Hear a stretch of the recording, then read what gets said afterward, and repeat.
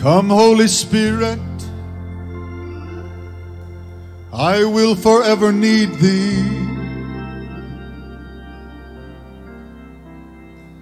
Yes, please come, Holy Spirit, I pray.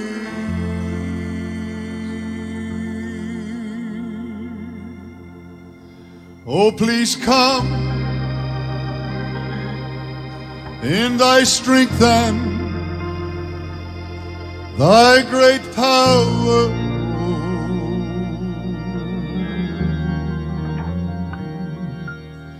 Oh, yes, come in Thine own gentle way.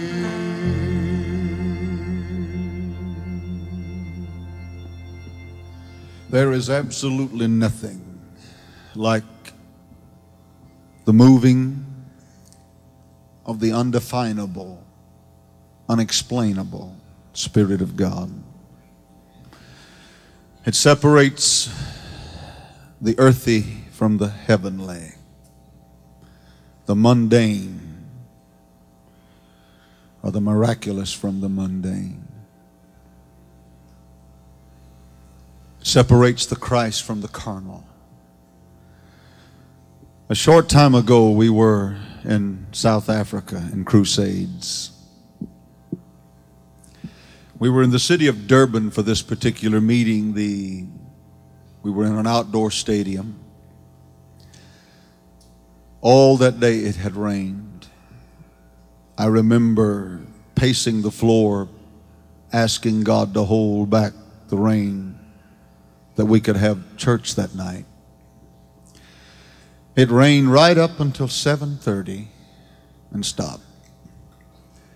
Thousands upon thousands, in spite of the inclement weather, not knowing if they would have to set out in the open or not, had gathered. Thousands more trying to get in from the outside, unable to because the place had been filled. That night, God's Spirit moved in one of those ways that you don't forget. Many, many, many lives were changed. Many souls were saved. But something happened in that service. I had just gotten up from the piano. The music part of the service had concluded. And instantly a lady, a man, I'm sorry, somewhere in that vast audience of multiple thousands gave an utterance in tongues. Somewhere in the congregation, I never could find where she was, a lady interpreted it. And in spite of it being a huge place, much larger than this, seating many more people, her voice was crystal clear as it rang out in the night air. And what I'm about to say is not spectacular, but it was that night. In the course of the interpretation, one line was like copious showers. It said, "Every precious drop of the blood of Jesus." And when that word was uttered, it hit that congregation. There must have been 200 or 300 Africans sitting on the front that could not speak nor understand English. They didn't understand what she said, but the power of God hit them, and grown men sat there and shook. It was a portend of what would happen in the altar service. Hundreds walked those grassy corridors to come to Jesus Christ. This service tonight can only be what it must be with His Spirit. No other way. We've got one of the finest teams in the world, we think. But without His Spirit, they're nothing. I prepare, I study, but without His Spirit, I can do nothing. That's the reason I say, come, Holy Spirit. Yes, I need Thee. Oh, please come, Holy Spirit, I pray. Yes, please come in thy strength and thy loving power.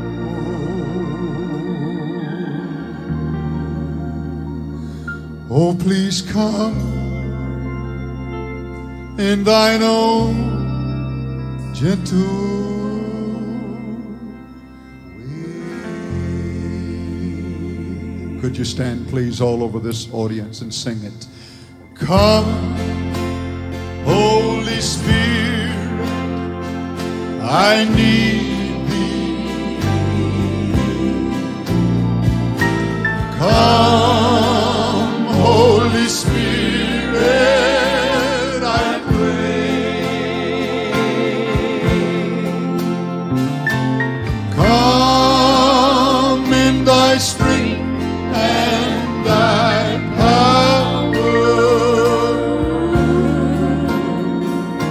Come in thine own strength. Sing it again, everybody. Come on, Texas, let thy spirit mix and mingle with his spirit. Come, Holy Spirit, I need thee. Come, Holy Spirit, I pray. Come in thy strength and thy power. Come in thine own strength. Sing it one more time. As this entire audience sings it by television, let his spirit flow through your soul. I need thee. Come, Holy Spirit, I pray. Come in thy strength and thy power. Come in thine own gentle way. Just lift your hands and worship him. Praise him and adore him and thank him. Glory be to that mighty name of Jesus. Praise the holy name of the Lord. Just worship him. Just praise him. Just adore him.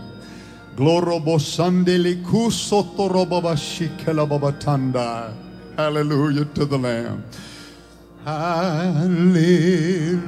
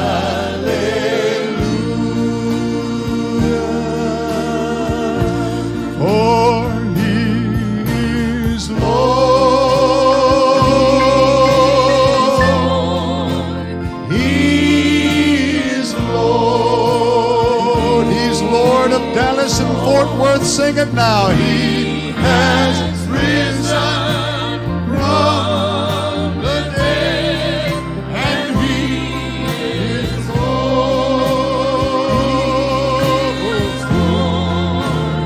Every knee shall. Well, hallelujah. Every tongue confess.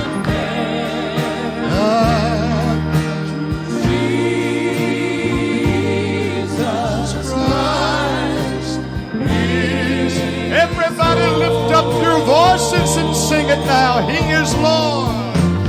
He is Lord. He is Lord. He is Lord. He has risen. Yes, He has. From the dead. And He is Lord. He is Lord. Every knee shall bow. Every tongue confess.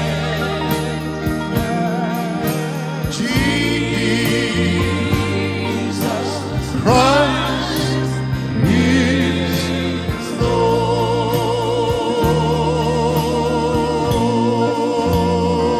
Lord. Worship Him. Tell Him you love Him. Praise Him. He's worthy of all praise.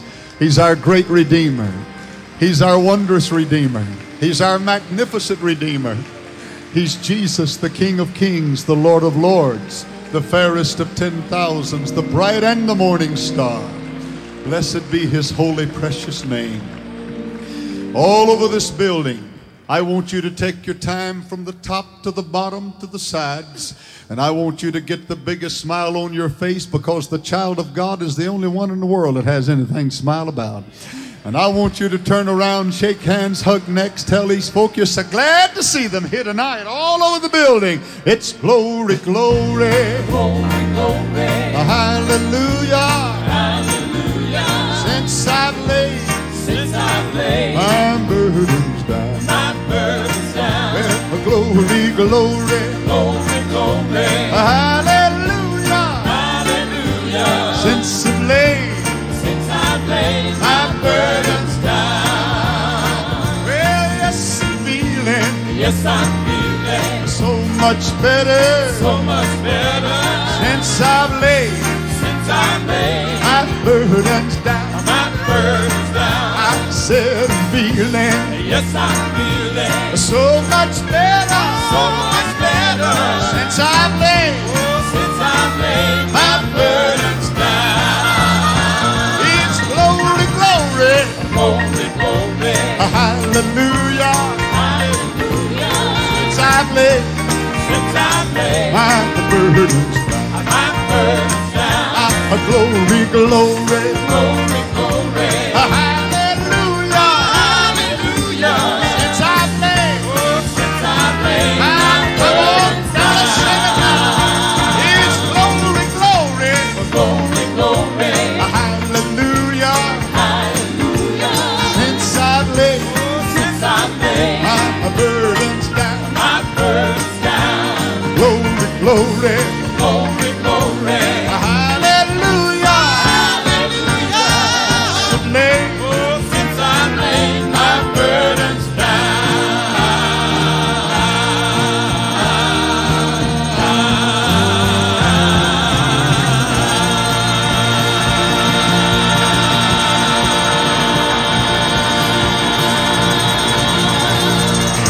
well, glory, hallelujah. Come on, one more time. It's glory, glory, Glory, glory, hallelujah.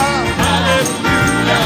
Since I've laid Since I've laid my burdens down. my burdens down. It's glory, glory, Glory, glory, hallelujah. hallelujah. Since I've laid Since I've laid my burdens down. well, yes, I'm feeling Yes, I'm feeling so much better. so much better. Since I've laid Since I've laid my burdens down. my burdens down. I said I'm feeling Yes, I'm feeling so much better. so much better. Since I've laid Since I've laid my one more time now.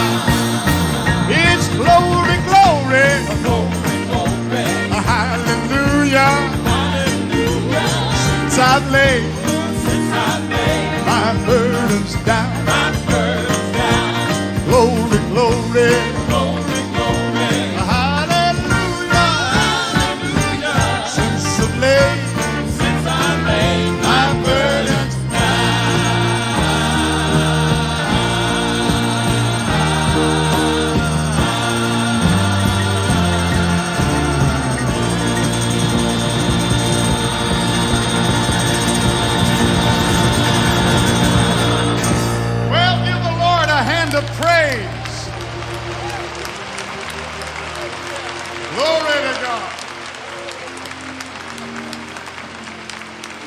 Praise the Lord. Praise the Lord. Praise the Lord. Praise the Lord. Praise the Lord. Sit down.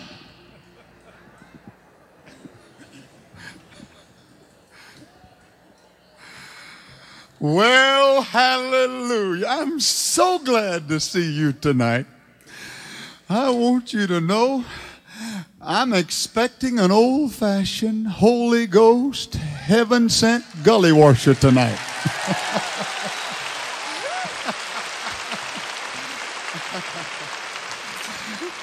I'm telling you, the devil is going to limp for a month after last night. Oh, we had church. We had church. Once you've been in the presence of God, you'll never be satisfied anymore with old cold, dead, dry, liturgical, formalistic religion.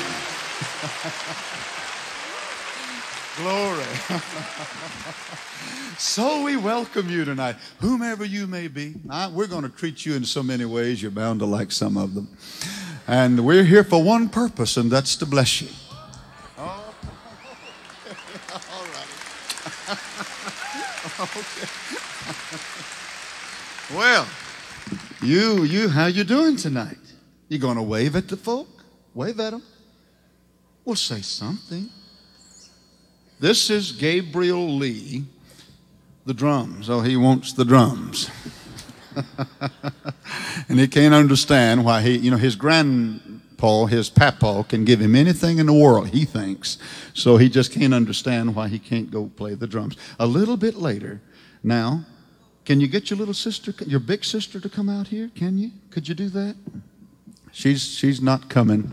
All righty. Well, okay, your baby brother's home in Baton Rouge. Now, will you wave at him? Bye-bye. Wave bye-bye. Wave bye-bye. We've practiced it all week.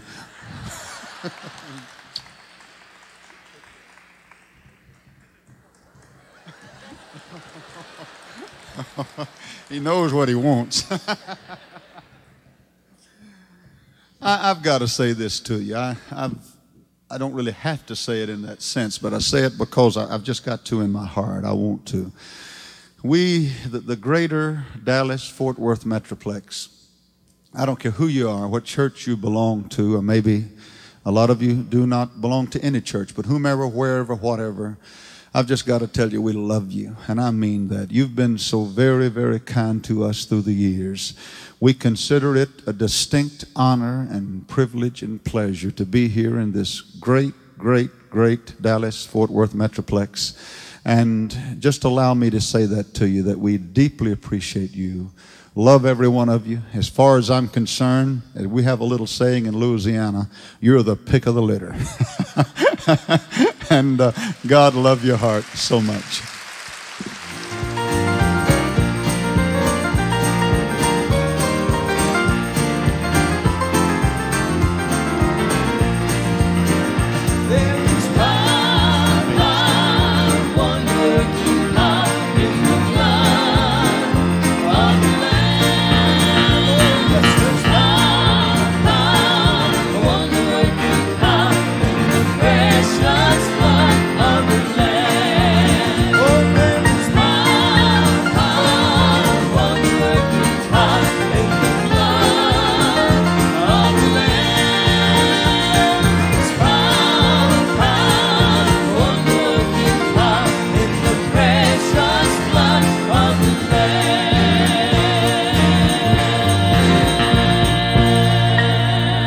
Well, hallelujah to the Lamb. Praise the name of Jesus.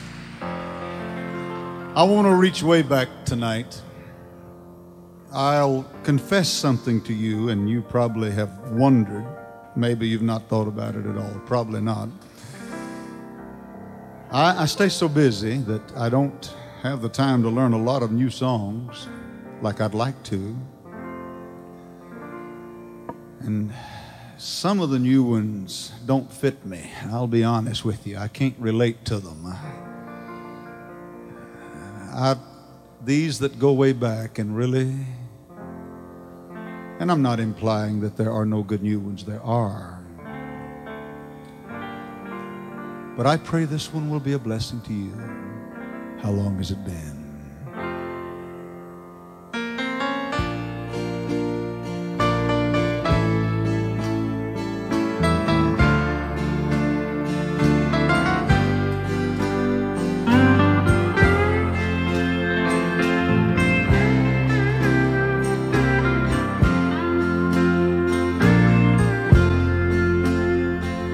How long has it been since you've talked with the Lord and told Him your heart's hidden secret? How long since you've prayed? How long since you've stayed on your knees till the light shone through? How long has it been since your mind felt at ease? How long since your heart knew no burden? Can you call Him your friend? How long has it been since you knew that He cared for you?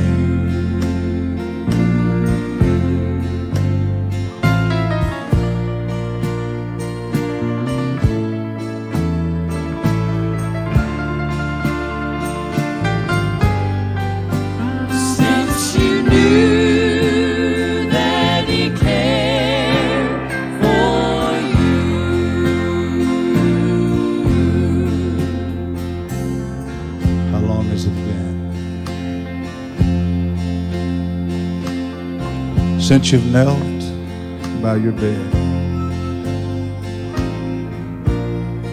you've just stopped and you prayed to the Lord up in heaven. How long since you knew that He would answer you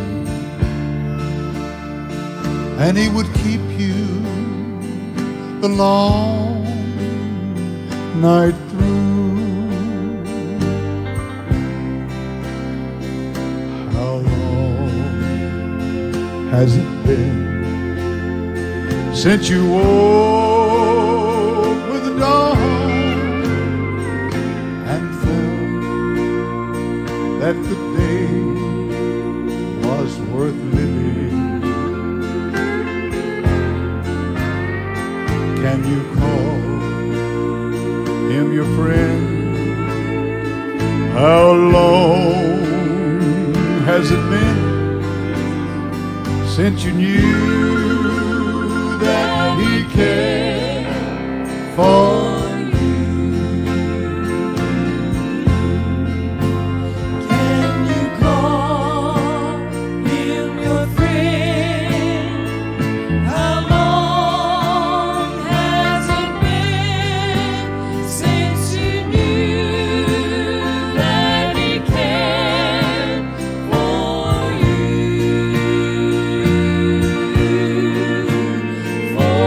you?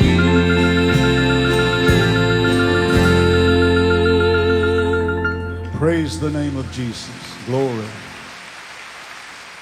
How many of you know that you're saved here tonight? You know it by the help and grace of God.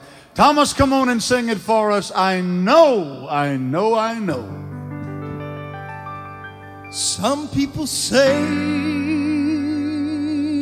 that this old time religion,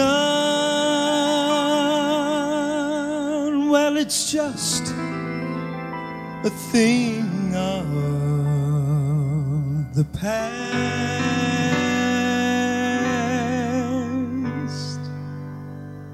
Oh, but in this modern that we are living. You know it's the only thing that will last.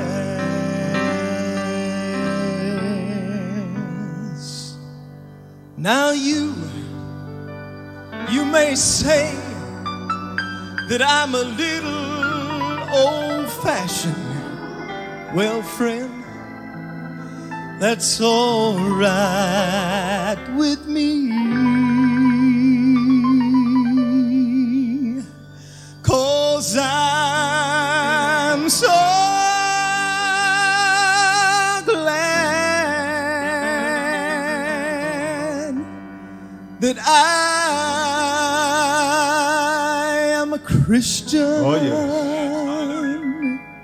And from sin I have been set free. I know, there's no doubt about it. He lives in my heart, and I'm gonna shout it. I know, my sins are forgiven. I'm on my way to places called heaven. Not long ago at an old-fashioned meeting, I knelt on my knees there in prayer. He lifted my burdens and shackles fell from me, and His presence was real everywhere. Now that the load that I carry is lighter and He's changed my gray skies to blue, my steps are now higher, for I have His assurance that His sweet love will carry me through. I know, there's no doubt about it. He lives in my heart, and I'm gonna shout it. I know, my sins are forgiven. I'm on my way to places called heaven. Come go with me to that land over yonder. He's prepared for the pure and the true. It's a place where sickness and death cannot enter. I'm going, brother, how about you?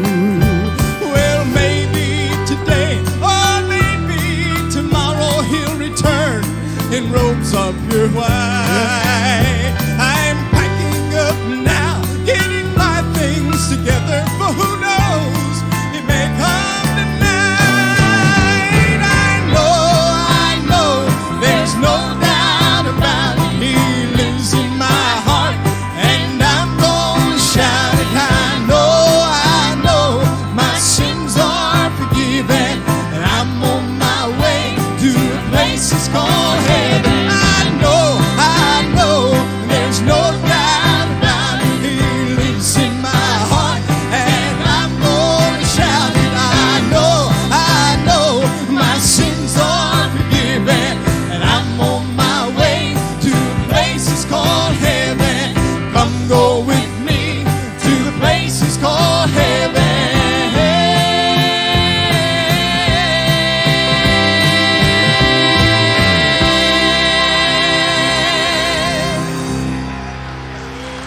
Well, give the Lord a hand if you believe it. Praise the name of Jesus.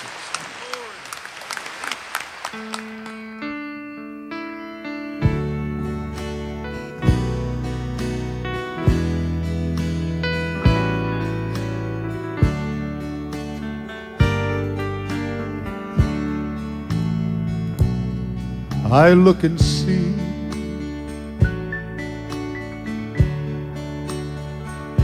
earth's golden riches,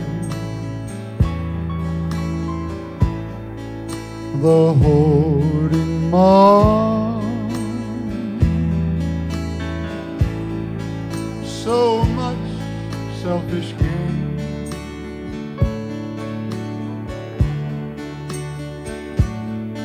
the toilet hand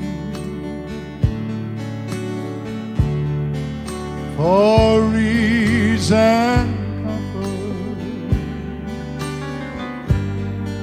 I look again and see golden falling.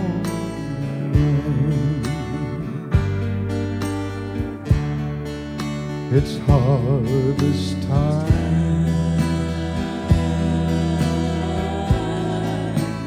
Harvest time. The Savior's calling. The grain is falling. Oh, do not wait. It's growing late. Oh, the fields are wide. It's harvest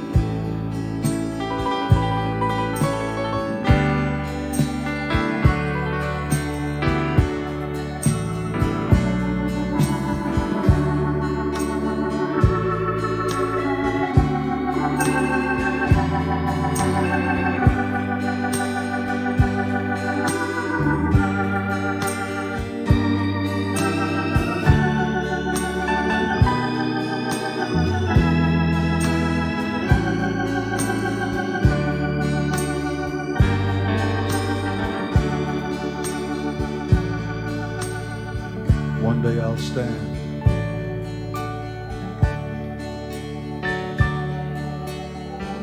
before my Maker.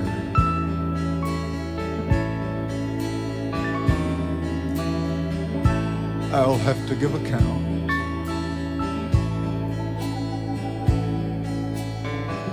for what I've done.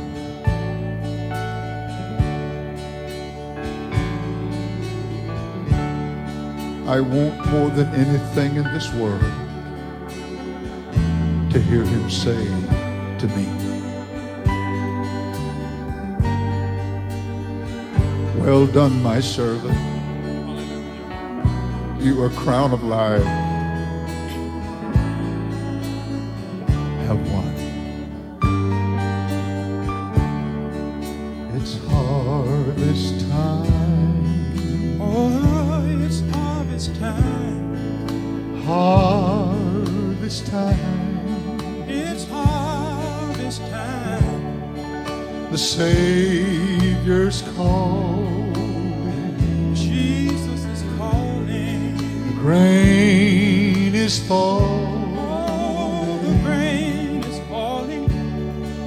Oh, do not wait. It's growing late. Behold, the fields are white. It's harvest time. Behold, the fields are white. It's harvest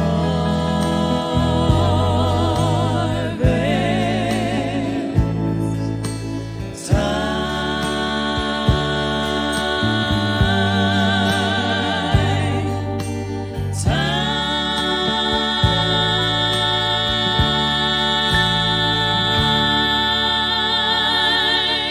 Praise the name of Jesus.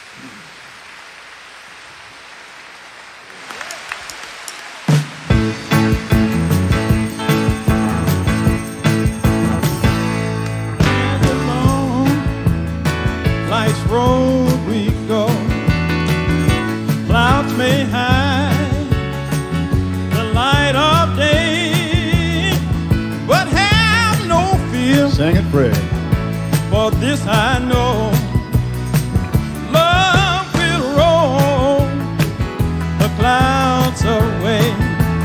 Hallelujah, love will roll the clouds away.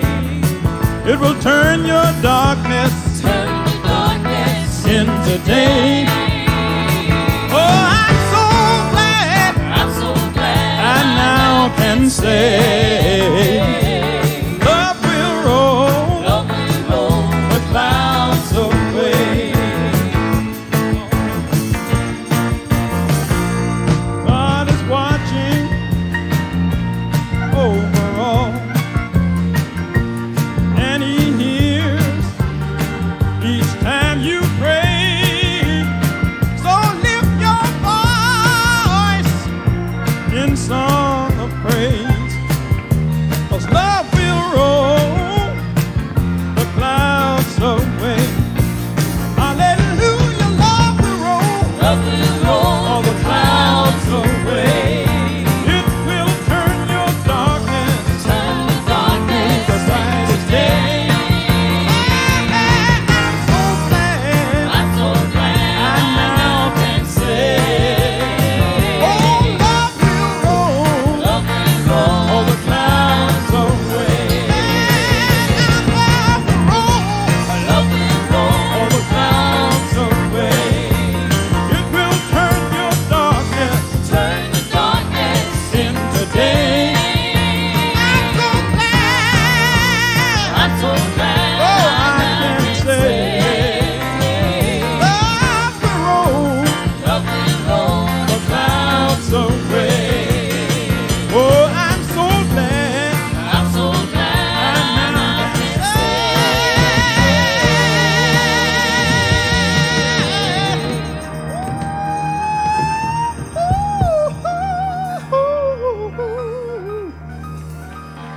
hallelujah. I'm talking about love. The love that hung on the cross one day, bled and died, rose again, sitting at the right hand of the Father. Hallelujah, hallelujah. He's interceding for us right now. I'm not talking about this love that people play with. I'm talking about a true love. The love that gets down in your heart. Woo! Oh, and makes you want to shout sometimes. Oh, it makes you want to say hallelujah. Woo! I love you, Jesus. I love you, Jesus. I love you, Jesus. I love you, Lord. Woo! I'm talking about the love of Jesus. Oh, hallelujah, hallelujah. That kind of love will roll all the clouds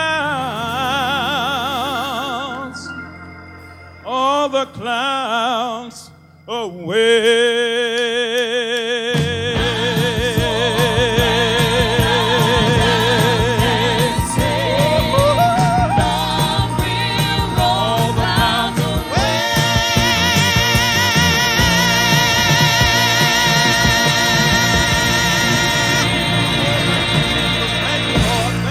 Come on, one more time. Love will roll all the clouds away. It will turn your darkness into day. Oh, I'm so glad I now can say, love will roll all the clouds away. Hallelujah, love will roll all the clouds away. It will turn your darkness into the brightest day. I'm so glad I now can say, love will roll all the clouds away. Oh, I'm so glad I now can say,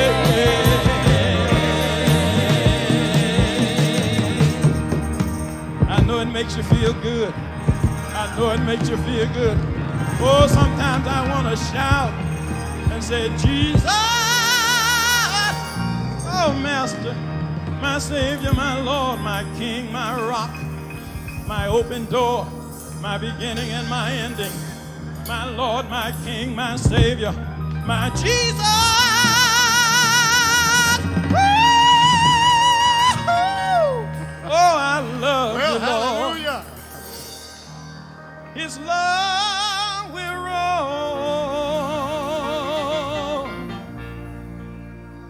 every dark cloud. Oh, hallelujah. Away.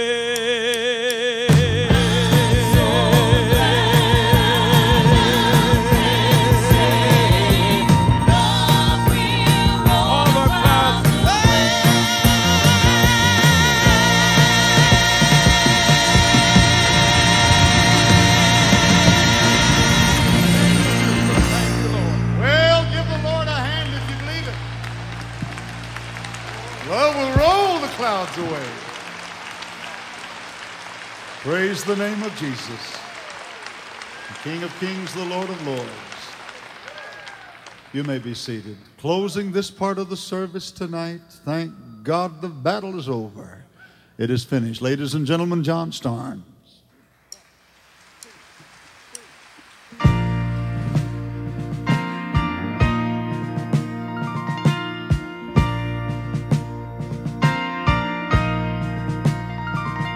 There's a line that's drawn through the ages.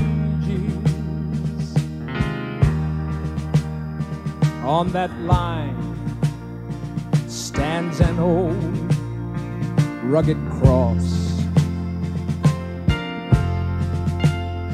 On that cross, a battle is raging for the gain of man's soul or its loss. The earth shakes with the force of the conflict, and the sun refuses to shine. For there hangs God's Son in the balance, and then through the darkness He cries, it is finished. The battle is over. It is finished. There'll be no more war. It is finished. The end of the conflict. It is finished. Yes, it is. And Jesus is Lord. Still in my heart the battle was raging, and not all prisoners of war had come home. There were battlefields of my own making. I did not know that the war had been won.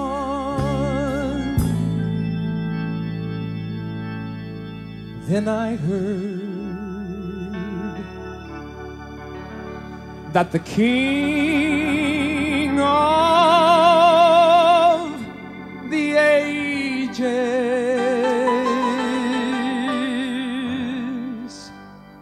He had fought all the battles for you and me.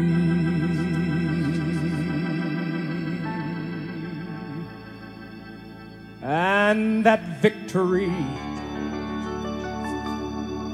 was ours for the claiming.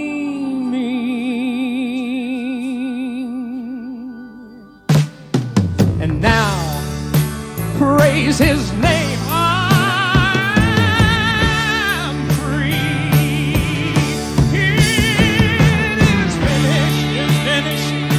The battle is over. It is finished. It's finished. And there'll be no more. It is finished. The battle is over. It is finished, and there'll be no more. It is finished. The end of the conflict. It's the end of the conflict. It is finished. And Jesus is Lord. It is finished.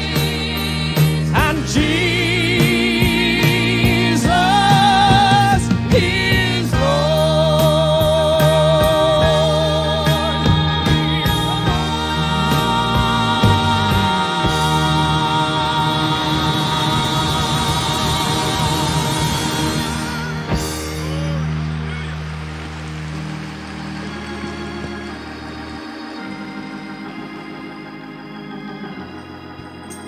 Just raise your hands and praise Him, because Jesus Christ is Lord. He is Lord. He is Lord. He is Lord.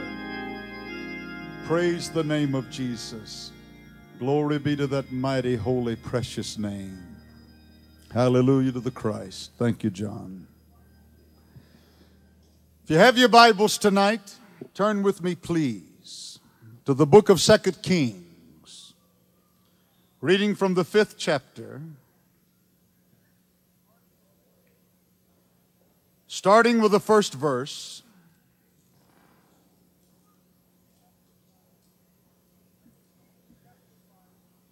Second Kings chapter 5 verse 1. The Bible says, Now Naaman, captain of the host of the king of Syria, was a great man with his master, and honorable, because by him the Lord had given deliverance unto Syria. He was also a mighty man of valor, but he was a leper. Hebrews 12:1. The writings of the Apostle Paul, 12th chapter, 1st verse. Wherefore, seeing we also are compassed about with so great a cloud of witnesses, let us lay aside every weight and the sin which doth so easily beset us, and let us run with patience the race that is set before us. I want to use for a subject tonight words that at first hearing would sound and seem somewhat strange. But I think it is apropos, will be appropriate for this message that I believe God has given me. The subject, that thing. That thing. Would you bow your heads? Heavenly Father, help us tonight. For the millions of people that will view by television, may Thy Spirit, under the great anointing, flow into their hearts and into their lives. I would ask, dear God, that this message, that I think is one of the most important You've ever given me, would affect deliverance not only for many here in this Coliseum in Dallas that need it, but so many by television that need it. Let Thy word go forth, and it shall not return to thee void. I do not ask for the plaudits of my most esteemed brethren. I do not ask for the accolades of the crowd, but I simply ask that I may be a channel through which thy Spirit may flow tonight. And I'll ask it all in the name of Jesus. And everyone said amen and amen. That thing, I possibly will say some things tonight that some of you have never heard before behind a pulpit. I do not know if they shall fall into the category of controversy or not. Possibly so. The subject that I believe the Holy Spirit has dealt with me to deliver is a very delicate subject. If God helps me, it will uncover that which Satan has so successfully covered in the hearts and the lives of many of God's children. That thing. When you read that first verse of that 5th chapter of 2 Kings, it is almost like reading words pertaining to a child of God. The Bible said that he was a mighty man. Many of you that sat before me tonight, and many of you by television, through Jesus Christ, it could be said of you that you are mighty. That would not be an exaggerative statement. And the Bible said he was a great man with his master. So many of whom I will speak tonight, strangely and oddly enough, are great with their master, and I speak of the Lord. The Bible said he was honorable. Many of those of which I speak this evening, that word could even be used of them. Honorable. The Bible said he had given deliverance to Syria, and it's a strange thing, but many deliverance men need deliverance themselves. It's an oddity. It's almost a misnomer, but it's true. The Bible said he was a mighty man in valor. That's a word that we don't hear too much nowadays because not many fall into this category. But that word could be said of so many Christians, men of valor. Individuals that are totally consecrated and dedicated, but yet the Bible closes this passage with the words, but he was a leper. I have a dear friend. He's not an American, does not live on this continent, many years my senior. God has used him remarkably so. Certain parts of the world to bring deliverance to many, to see multiplicities of people saved by the blood of Jesus. So many filled with the Holy Spirit. He said God gave him a vision once, and yet it was a strange vision. I know him well. I've known him for over 20 years, and I believe that God gave it to him. I will go further than that. I will say I know God gave it to him, and this is the vision. I will make it brief. In his native country, he went into a particular village. The place was strange to him. The people were strangers. He saw a man and his wife that were surrounded by children, and they seemed to be enjoying these children immensely. He casually made mention to the man standing by his side that these people, this couple, had beautiful children. The man said, yes, they are, but they are not the children of that couple. That couple has no children. They love children more than life. They've wanted children more than anything else, but they have had to realize their fulfillment by enjoying the children of others. The question was casually asked, why cannot they have children? The man shrugged his shoulders, said, I do not know. And in the vision, he said, there are rumors, but no one knows. But we know that these are precious people loved all over this town. It was strange. A few moments later, he happened to speak to another individual, and he made mention of the couple that were enjoying the company of these children, and he said, they tell me these children do not belong to this couple. They said, that's right. They tell me that they cannot have children of their own. That is correct. Do you know why they cannot have children of their own? They must seek fulfillment and completion by enjoying the offspring of others. The man said, I do not know. I've heard stories, but I don't know. No one here knows except one man.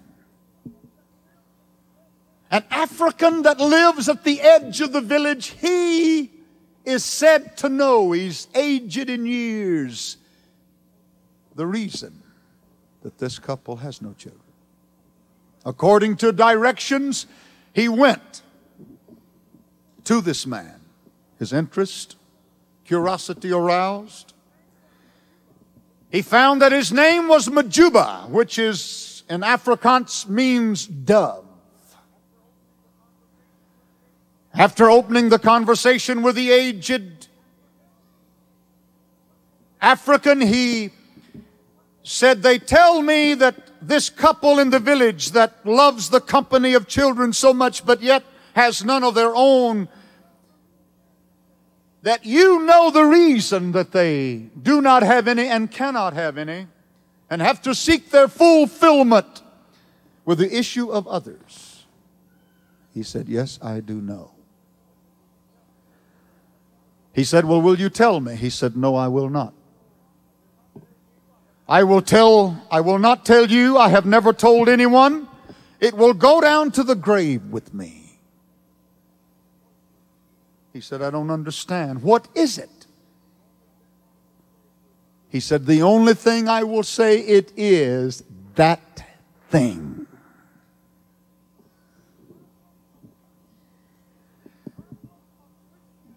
The problem of Christians today with that thing within their lives that's eating the very core of their spirit is almost legion in number. Satan seeks for a handhold in the life of a child of God. He seeks for a place of weakness. And no sin is pretty, all sin is ugly. But he wants to bind you with the most hideous, the most darkened and deadly and dastardly of sin. I was in a certain city not long ago in Crusade. Telephone rang. I answered it. A young man told me, he said, Brother Swaggart, I was in the Crusade last night. He went on to say some nice things about the meeting, and then he told me this, and I could feel the pathos within his voice. He said, I have got to have help. If I don't receive help, I am going to kill myself. I could tell from the tone of the voice that he was not some individual possessed by paranoia. I knew that the situation was critical, and the psychiatrists tell us if an individual talks about this enough, you better take them seriously, for they mean it. I said, are you saved? He said, yes, I'm saved. I'm filled with the Holy Spirit. I love God with all of my heart. But there is something in my life that I can't quit. There's something there that is eating my insides out. It is killing me. I have tried to quit. I have shed enough tears before God. My heart has been broken countless times. I have begged him to forgive me over and over again, and he has. But I feel so dirty, I have no respect for myself, and I cannot go on any longer. I'm going to end my life. I can't stand it. I said, young man, what is it? He said, Brother Swaggart, I've never told anyone. There is no one that knows it. There is not an individual in the world. I go to church. I sit there. I believe I'm as dedicated as an individual can be. But there is something that has gripped me inside. That thing. And he spilled it out. He said it's pornography and masturbation, sexual uncleanness. And I cannot go on any longer. I'm going to shock you tonight, but what I say is true.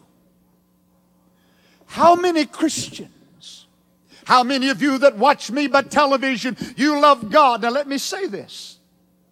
We hear the term hypocrites used, and there are a few hypocrites in the church, but I believe there aren't many. I believe that most Christians, be they weak, be they unknowledgeable, be they not much knowing the Word of God, be whatever problem it is, most down deep inside want to serve God. They may fail, they may stumble, they may not know as much as you do, but I believe most people want to serve God, and I don't believe there are many, I'm talking about in the church, that they're using their so-called salvation or religion as a facade or a cloak to hide the evil intent inside with no desire really to live for Jesus. It's just a joke. I don't believe there are many like that. It's too serious a business. But how many at this moment, Christians, you've been saved by the blood of Jesus, some even filled with the Holy Spirit, but they're drinking secretly on the side. No one knows it. They never intended for it to get this far. Little by little, it goes deeper and deeper. They are hooked now. They shudder. When the preacher speaks out against alcoholic beverage, they're the first one to shout, but they are drinking every day. How many are like that? I do not say this with a condemnatory, sarcastic attitude. You've got enough problems without Jimmy Swaggart hitting you over the head or hindering you or hurting you. I say it as a matter of truth. How many Christians at this moment are cut to pieces inside? Little by little, they've gone deeper and deeper. And some of you would look at me here tonight and say, Jimmy Swaggart, it's not possible for a person to be saved and filled with the Holy Spirit and have something like this or what you've mentioned a moment ago. Wait before you judge. I don't care what a person has done. I don't even care how many times they've done it. As bad as it is, and that of course would have limitations. I don't care how despicable and dirty and dark and dastardly it may be. If that individual goes to God with a sincere, earnest, repentant heart and says, God, I am sorry for what I have done. Would you please forgive me? This book tells us that God will hear that prayer and will forgive and cleanse that sin and wash it away.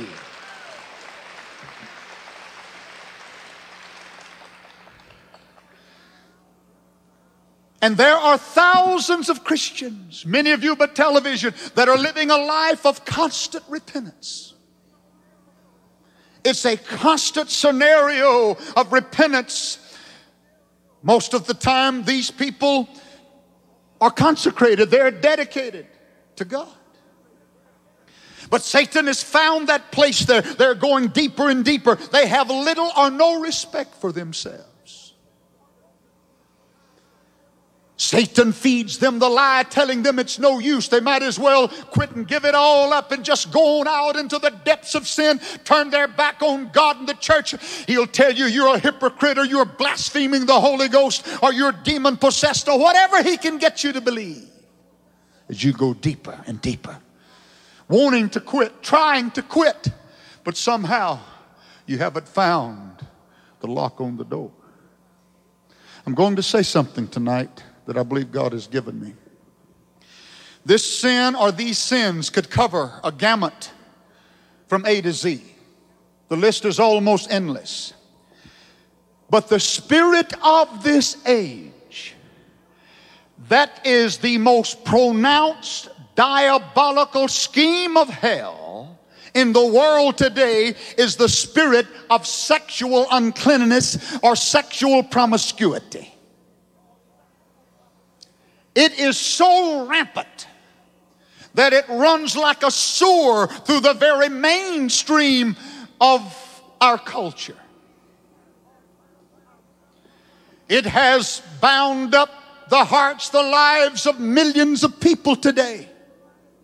I spoke to one of the world's most powerful entertainers some time ago as the Spirit of God dealt greatly with him. And when I got to the core of the thing, he had suffered untold agony and trouble. He had suffered enough chaos for 100 lives, and I was pleading with him and begging him to come to Jesus. But when I got to the bottom of it, I found that it was sexual filth and perversion that he did not want to give up. That was what stopped him. That spirit that is gripping the lives, pornography, these filthy movies, perversion, adultery, fornication. God help us, Jimmy Swaggart, are you telling me that a Christian, a child of God, could be involved in this unmitigated filth of hell? That's what I'm saying. That's what I'm saying. You say that's horrible. I know it's horrible. But you would be surprised. These rotten sins that are so hellish, they stagger the imagination. God has things to say about them, but he also has things to say about other sins. He said that jealousy is as cruel as the grave. He said that rebellion is as the sin of witchcraft. He said that he hates pride more than he hates anything else. So no sin is pretty. All sin is ugly and destructive and damnable. But this spirit of the age that's always been here, but I believe more pronounced today than ever before, is the sin of sexual filth. That makes it imperative, Church of the Living God, for you to conduct yourselves pure and holy, walking straight and clean and true as an example of righteousness in the midst of a filthy and profligate age. Ladies, please listen to me. I do not speak to the world. I do not speak to those that do not know God. I do not speak to those that have no knowledge of Jesus Christ, but I speak to the body of Christ, irrespective of what church that you may be associated with. Ladies, your bodies are temples of the Holy Spirit. Mothers, teach your daughters that shorts are wrong. Teach your daughters to dress decently. Teach your daughters that their bodies are temples of the Holy Ghost. For we are living in an age when Satan is taking advantage, as he has never taken advantage before, to destroy by these evils that I have mentioned the lives of millions today, including Christians. I want to tell you of some Bible characters that you would never dream that had these problems. Bible doesn't really name all of them, but it names some of them. In the book of Isaiah, chapter 6, verses 5 through 7. Isaiah saw the Lord and said, "Woe is me, for I am undone. Because I am a man of unclean lips, and I dwell in the midst of a people of unclean lips. For mine eyes have seen the King, the Lord of hosts." Then flew one of the seraphims to me, having a live coal in his hand, which he had taken with the tongs from off the altar. And he laid it upon my mouth and said, Lo, this has touched thy lips, and thine iniquity is taken away, and thy sin purged. Isaiah, the great prophet of God. You see, preachers are not immune from these problems either. That's the reason you ought to pray for your pastors constantly. They are targets for the powers of hell.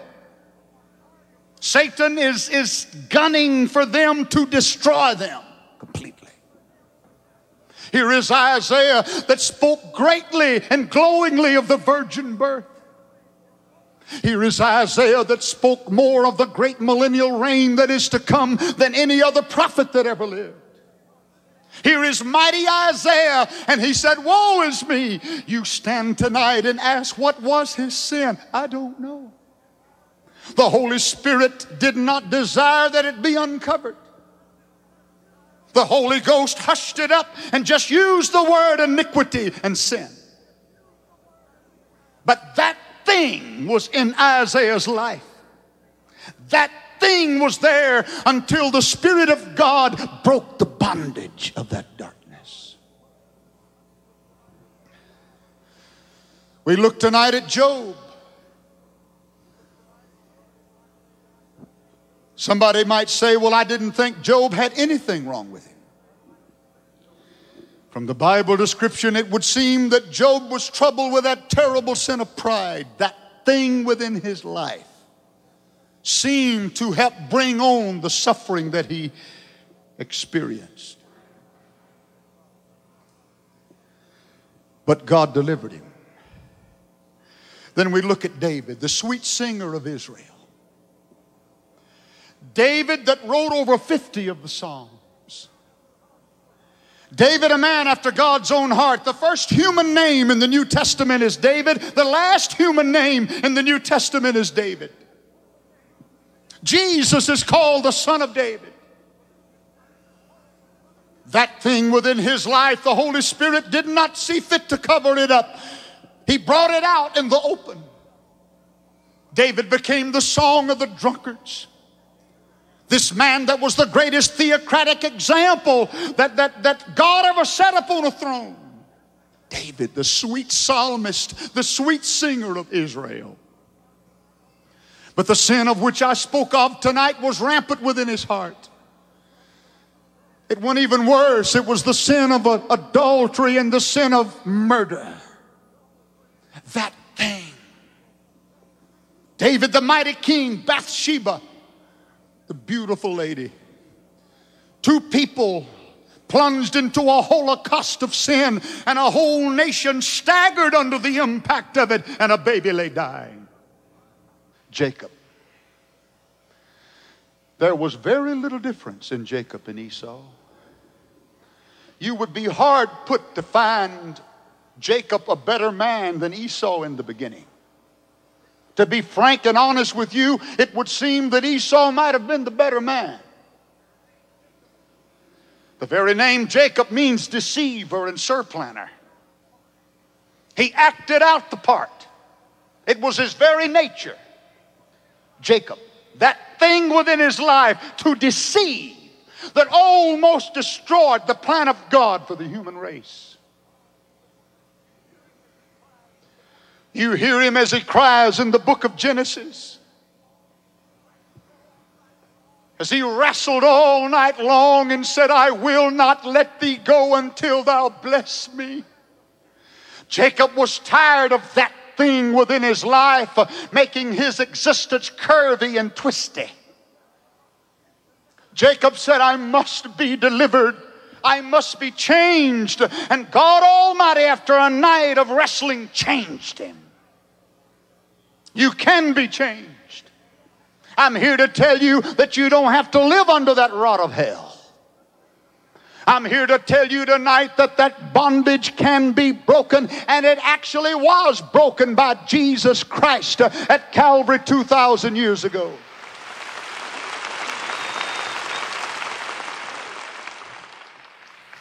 Satan will tell you it's impossible. You fasted. You've been anointed with oil. The preacher praying for you did not know the problem. God did not choose to reveal it to him. But you've tried everything you know, but that bondage is there. But I'm here to tell you tonight that you can be free. This very message that is being preached to you, not only here, but by television, this word can set you free.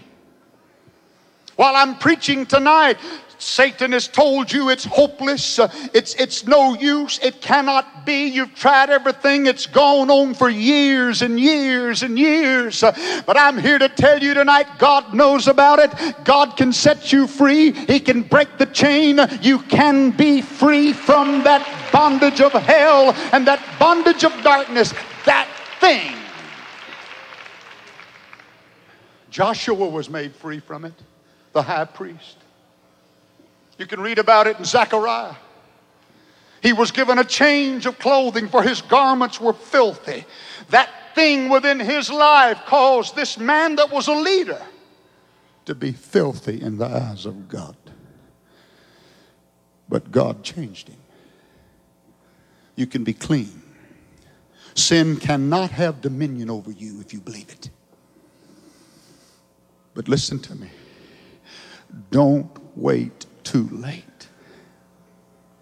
You can wait too late. You can wait so late until the mercy of God, even though it endureth forever, you have gone beyond its pale. You can wait too late until catastrophe and chaos overtakes you and you are destroyed.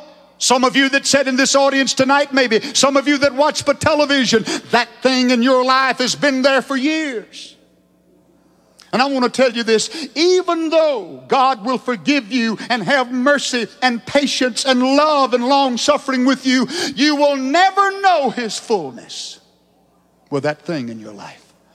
You will have to live off the offspring of others, as the vision was given to my friend.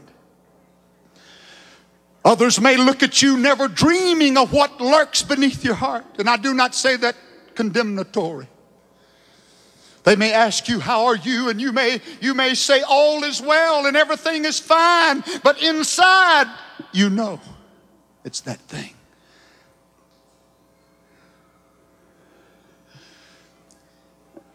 It's been there for so long.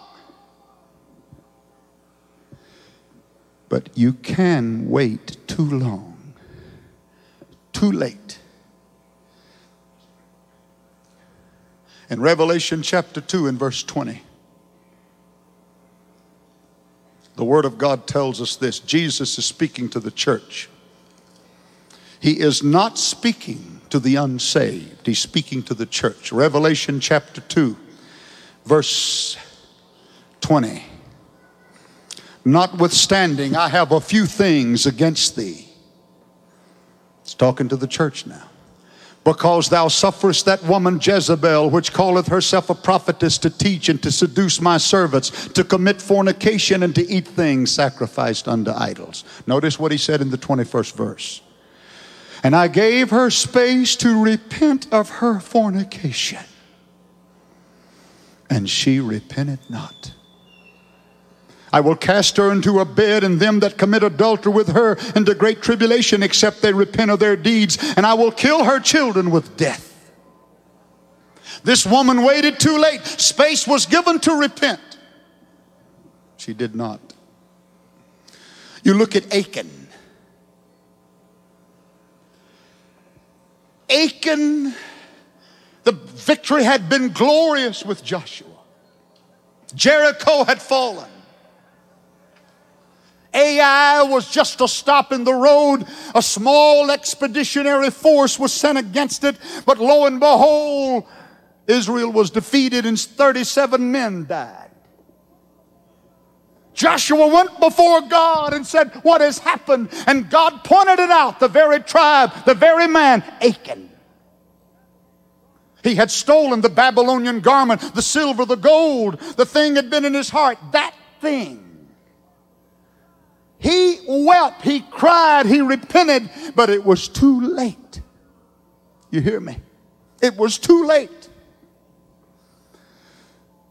You look at Esau. Esau wept bitterly with tears. The birthright that he did not consider, had no regard for. The Bible said that Esau was a fornicator. This, among other things in his life, that thing destroyed him. And there came a time that he did weep bitterly, but it was too late. Saul. A lot of folk don't realize it, but Saul was a mighty man. Saul would have made a great king. Saul had tremendous military ability. But Saul had that thing of pride within his life. And you hear his awful words, I have sinned and I have played the fool. That thing destroyed him. He wept. He asked for help, but it was too late. I don't guess this would be complete tonight were I not to speak of Judas. Judas that walked with Jesus. Judas that saw so much of the power of God. Judas that came so close, but that thing was in his life. You see, you can be right in the church, rubbing shoulders with a preacher, or involved in the ministry, so very, very close as Judas was, but that thing was in his life. I will always believe if Judas had gone to Jesus and begged forgiveness and begged mercy as Simon Peter did, he would have been forgiven. But he wept, he cried, he said, I've sinned, that I've betrayed innocent blood. But it was too late. Too late. You can wait too late.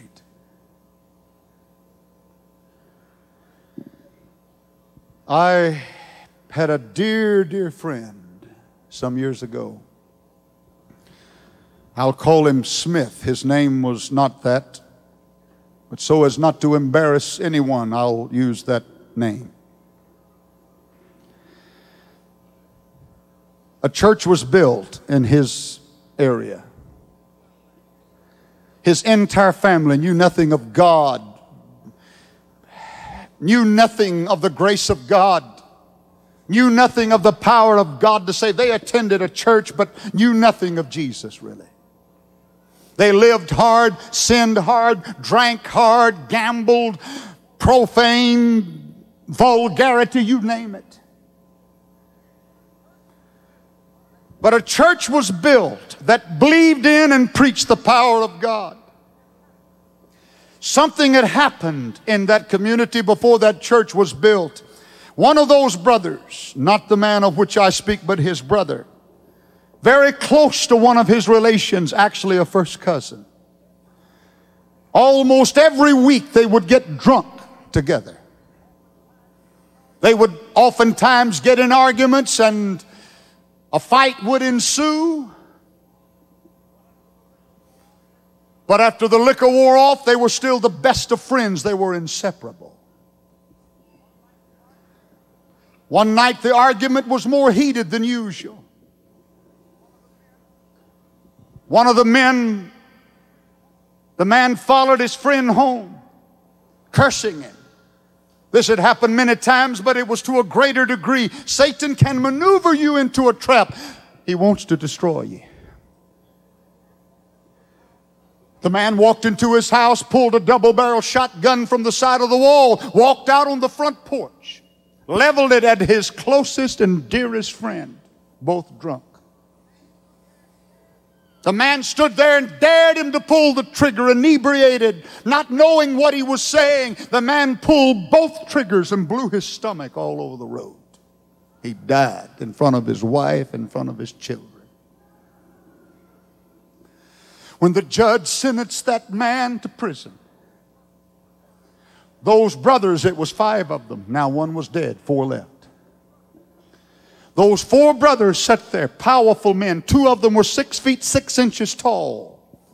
One 285 pounds, the other 290 pounds, bone and muscle.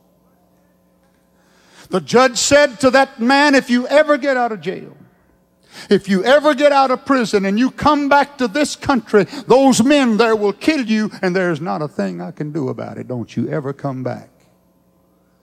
He went to prison. He'd just been released on parole when the church was built. These men hired professional gunmen. They blew the windshield out of his car. They came close to killing him several times. Many times I would see one of them, and he would have a .38 in the waistband of his trousers. If they heard this man was anywhere, they would go there to kill him. They were eaten up with that thing called vengeance. Hate was cutting their life out.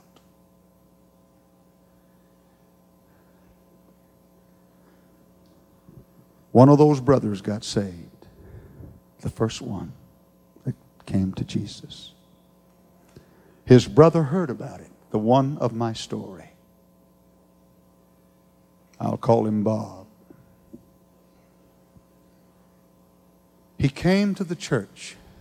Never been in anything like it before in his life. The Spirit of God dealt with him greatly. He would not yield.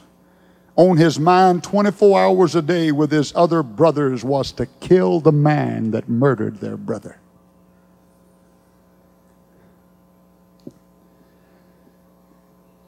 He walked out of that church under deep conviction. I was there that night. I saw him. Powerful man.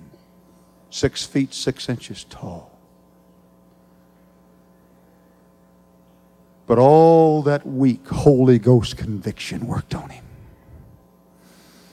You see, this is what makes television so powerful. Those of you watching me, you've been comfortable in your sin. You've been comfortable in your drinking. You've been comfortable in your gambling, your fornication, your cheating, the way you've been living.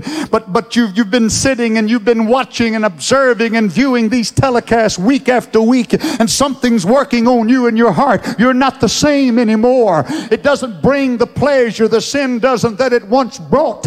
You go with the boys and you throw the cards on the table, but you leave after a few hands.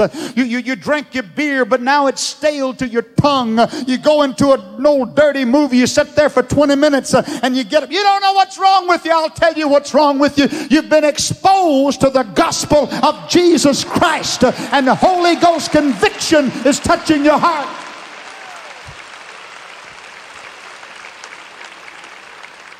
We're not playing a game of spiritual tiddlywinks. This is not some spiritual gymnastics that we're going through. This is a matter of life and death. This is a matter of eternity.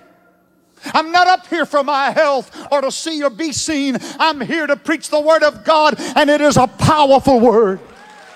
You will never be the same again after you hear it. Never again. I get the letters by the thousands. I receive them as wives or husbands or son or daughter or mother or dad write me and say, my husband or my son or my wife or whomever it will be is not saved. And they watch you every Sunday and they are under deep conviction. They walk away from that television set saying, I'll never look at it again. But the next Sunday they're back looking at it again because of the drawing power of the Spirit of God. Do you know what's happening? I'll tell you what's happening. It's God's Spirit. He knows that you're headed for hell. He knows you're one breath from the pit, and He's trying to stop you. He's trying to reach you. He's trying to get you with a hand of love and mercy.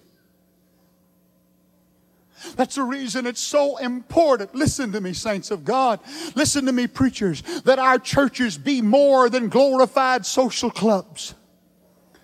It's so important that our choirs be more than exhibitions of talent.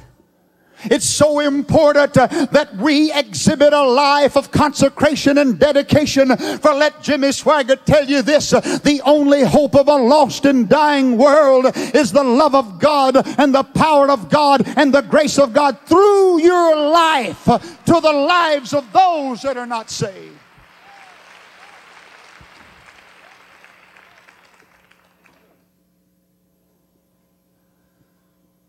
One man said the other day, a multimillionaire, conversing with one of my associates. He said, I was in a hotel room in California.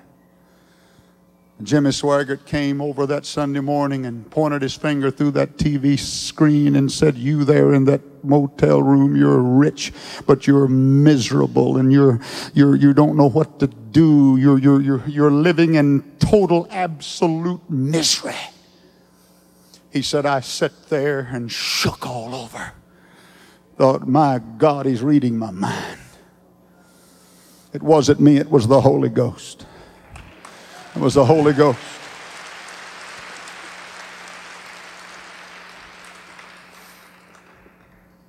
He left that church all week long. He was on the police force in his city, and he couldn't sleep. And that weekend came, and he asked his wife, "Is there a church here like it was in our where I went last week? Never been to anything like that in my life." She looked in the yellow pages of the phone book and said, "I think I remember the name, and if it is, and I'm right, there's one here." He said, "Get ready, we're going." It was Sunday night. They went, 5 children with them. They were in revival. Preacher preached on the prodigal son. Big Bob was the first one up. Hallelujah. Went to Jesus. Jesus cleansed him and washed away the stain of sin. But that thing was still there. Time and time again, he would sit down before me and my dad, and he would say, "God delivered me from a 5th of scotch a day, 3 packs of cigarettes a day, womanizing, skirt chasing, adultery, fornication. My marriage vows, I broke them with impunity. God delivered me from the lust and the rot and the filth. But I don't know what I will do if I ever lay eyes on the man that murdered my brother in cold blood."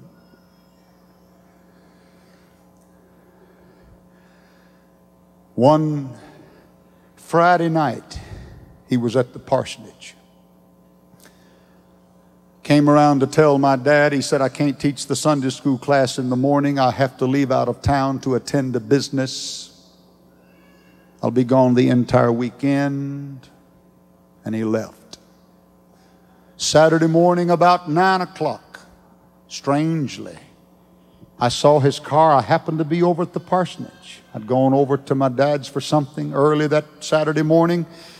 I remembered that Bob had said that he would not be there, he would be out of town, but there was his car driving up. I watched him out of the window. He jumped out of the car, never even killed the engine, left the door open, came bounding up the steps, hit on it a couple of times and came in. Big man, powerful man.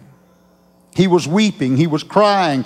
Not tears of sorrow or pathos or rejection or rebellion or heartache, but tears of joy. He was pacing the floor back and forth, and he was raising his hands, praising God. And I was sitting there, and my dad looking at him, "What is it? What has happened?" He said, "Victory, victory, victory."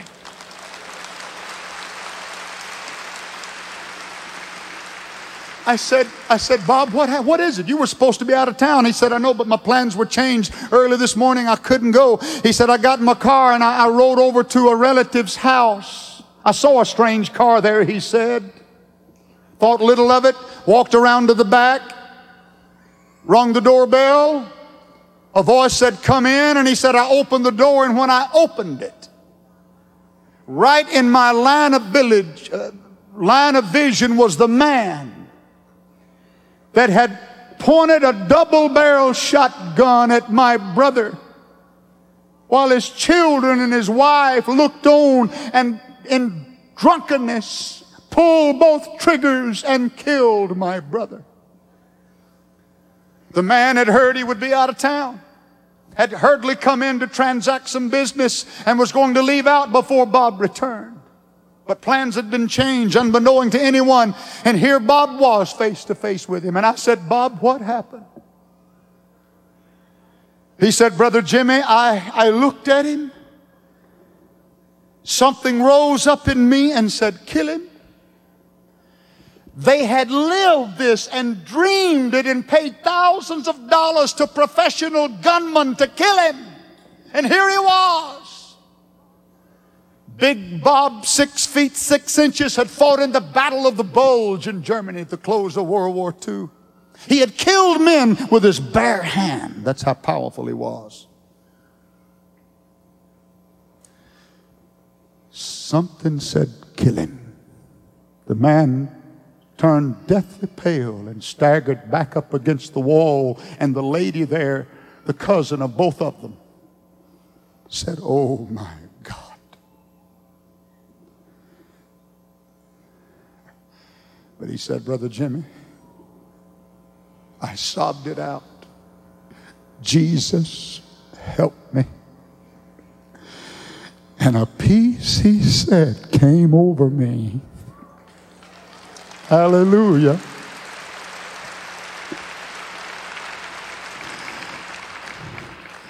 That covered the hate, that rolled back that thing that had been there and had destroyed the whole families. And he said it was like something that just completely covered me. The rage left. And instead of a fist, he said it was an outstretched hand. He said, I walked over to him. And he was standing there trembling, the man was. And he said, I got his hand and said, the past is gone. You need have no fear of me. I've been saved by the blood of Jesus. Glory to God.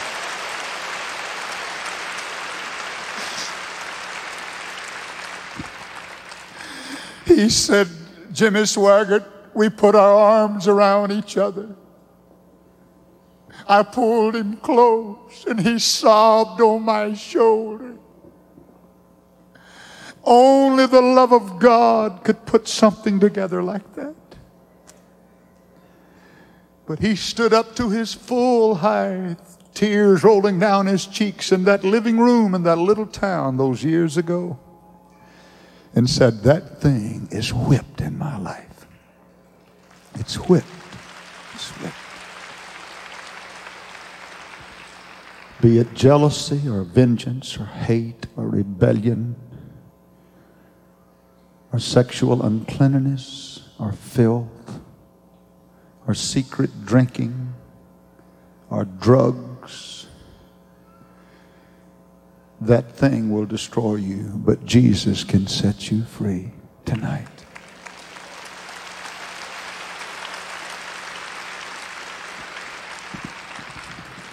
Would you bow your heads, please? How many in this auditorium tonight of several thousands of people? Jimmy Swaggart, that thing in my life is, as you said, getting worse and worse. I can't go on any longer with it. God has spoken to my heart tonight. I must be free. How many would slip up your hand? It'll take courage to do it, but you'd better do it. Raise it high quickly. Slip it up on the main floor. How many right now? I see it. Thank you. Thank you. Up in the bleachers, how many would raise your hands, please? Pray for me. Pray for me. Pray for me. God love your heart. Raise them. I'm not going to spend much time. Jimmy Swaggart, that thing is in my life. I don't want to go on any longer with it. I see those hands. Way up in the top, how many of you would raise your hands? I want everyone to stand, please, in this entire auditorium. I'm going to ask Carole to sing Unworthy of the Blood. While she is singing this, I want every one of you that raised your hands, I want you to step out tonight, walk down these aisles, and say, God, I can't stand it anymore. I'm coming home. This thing has got to be broken. It's got to be broken. As she sings it and the Spirit of God deals with you, some of you may stand there and say, but Brother Swaggart, what will people think? You'd better forget about what people think and realize what God knows and what the devil's trying to do to you. He's trying to destroy you. Come, sing it, Carole.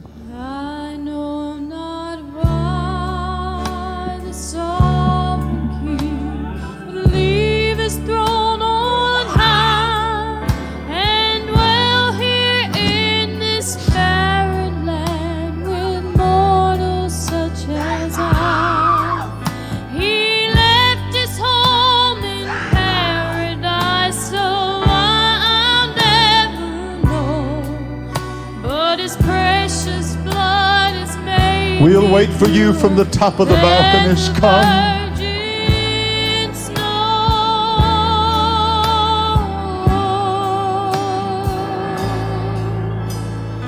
Here am I, so unworthy of the blood, so unworthy of the blood that set me free.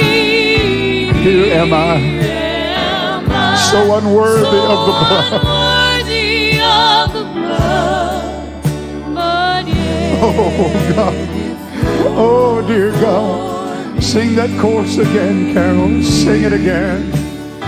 here am I, so unworthy of the blood, so unworthy of the blood that set me free. Here am I, so unworthy Oh, of my the God, have blood. mercy. We're waiting for you as the Spirit of God moves. Come. As the Spirit of God moves, come. Sing the second verse, please. Every time I falter and I bring the Father's shame, a droplet of His precious blood then falls upon my name. I'll never know the reason why this thing has come to be, but all I know is that He did it just for you and me.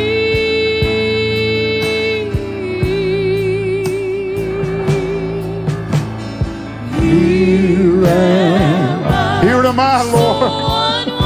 You're the only one that can help me. So unworthy of the blood. That set me free. Here am I, so unworthy of the blood, but yet it flowed. Sing the chorus just one more time. They're still coming. They're still coming. Here am I, so unworthy of the blood, so unworthy. Just lift up your hands and let His presence flow through you. Let it flow into your heart. Let the blood cleanse every stain. It can cleanse every stain tonight. It can break every chain and every fetter by the power of Almighty God. Glory be to the Lamb. I want every saint of God in this building believing God with me this moment. Believe God with me this moment. Unworthy of the blood, so Let the word, unworthy of the blood, the anointing that breaks the yoke, set me set you free. Here am I, Jesus loves you. unworthy of Jesus the loves blood, you. but yet it flowed for me. Hallelujah to the name of Jesus. Glory to God. I am going to pray for these right now that are here and those of you that are watching me by television. While I'm praying for them, I will be praying for you. The blood of Jesus Christ through His Word and the anointing of the Holy Ghost, for the Word says the anointing breaks the yoke. You can be free tonight, totally and completely. Many of you are already free, but as I pray right now, with calm confidence and faith in God, put your total confidence in Him. He will set you free. Dear Heavenly Father, I thank you so very much. I would pray tonight for everyone that stands before me, not only here in Dallas, but also those by television. Satan has lied to them. He has told them it's hopeless. They have tried over and over and over and over again, and it's been failure and defeat and defeat and failure. But tonight something happened while we were preaching. The anointing broke the yoke. Glory to God. Hallelujah. Simon Peter will no longer be a reed shaken with the wind, but he will be a rock. Glory. Jacob will no longer be the deceiver and the surplanter, but he will be Israel, the Prince of God. Joshua will no longer be the tainted priest clothed in filthy garments, but he will stand in the righteousness of God. Isaiah will no longer cry, unclean, unclean, for his iniquity and sin is washed away. And you have cleansed David by your blood and washed him that he is clean. And I'm believing you that multiple thousands, not only here in Dallas, but by television, have been cleansed and made free. And that thing is broken now and forever within their lives. It is done. In the name of Jesus, it is done. Sin shall not have dominion. Sin shall not have dominion. Sin shall not have dominion. Now look at Brother Swaggart just for a moment, please. I want you to remember this. In the eyes of God tonight, you are as clean in His eyes as the blood of His Son Jesus can make you.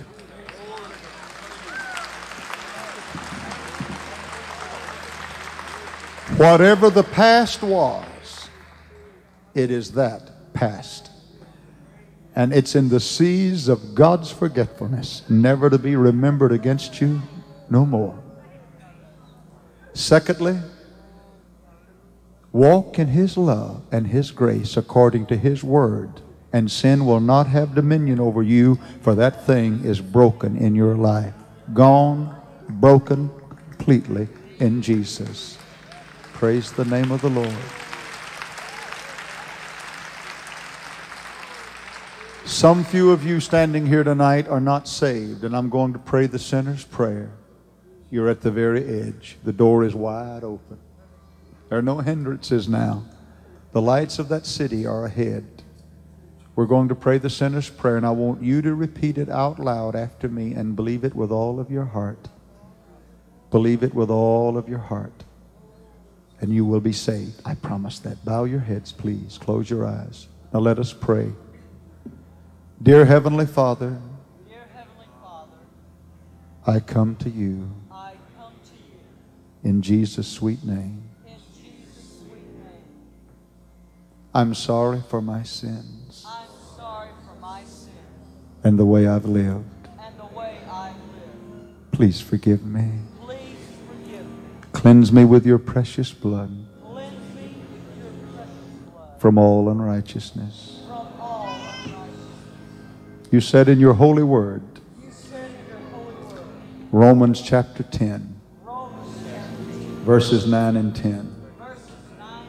And with my mouth, according to your word, I confess Jesus Christ. In my heart, I believe that God raised Jesus from the dead, and He lives. I put my hopes in Him. My past, my present, and my future. I give it to Jesus. Right now, I accept Jesus Christ as my Savior. I'll live for Him, trust Him, serve Him, and according to His holy word, through nothing I've done, but what He has done. I am saved. Hallelujah. It's done. Praise the name of Jesus.